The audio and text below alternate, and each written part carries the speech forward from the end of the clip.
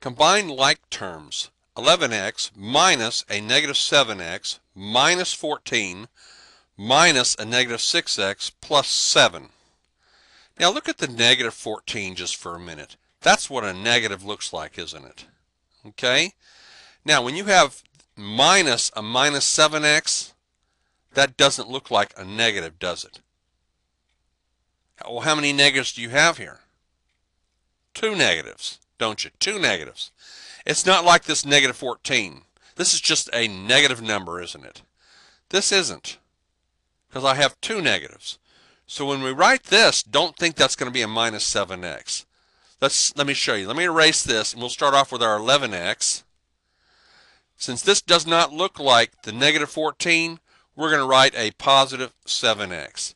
So 2 negatives make a plus. Bring down the negative 14. 2 negatives make a plus, a positive. Bring down the 7.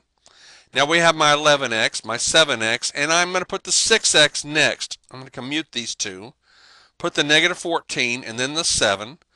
Now what is 11 plus 7? That's 18. And 18 plus 6 is 24x. Now this is owing $14 and paying back 7. You no longer owe 14 because you paid back some of it. Okay? You still owe some money because you didn't pay back 14.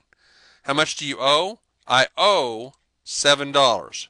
24x minus 7.